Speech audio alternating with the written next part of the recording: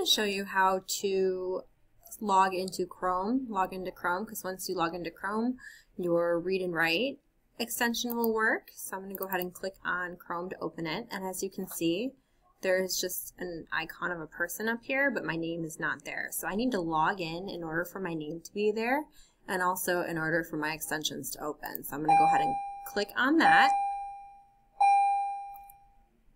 I click Sign into Chrome. And you're going to go ahead and sign in with your school email.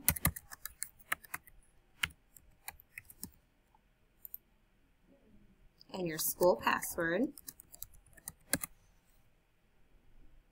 It's going to ask you if you want to link data. You link your data. Yes. Okay, got it. And see how my name is right there?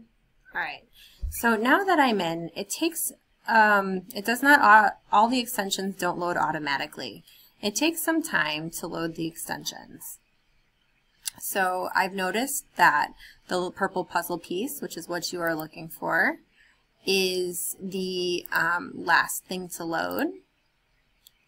So I will go ahead and stay on with you while all of my extensions load. Your extension may load faster or slower depending on how the network is by you and also what computer you're on. So there we go. See, the Read and Write for Google Chrome shows up in my bar when I'm logged in. So if you are a student and you log in, it will be there. It might take a minute to show up, but all student profiles, if you are logged into Chrome, you will get this purple puzzle piece.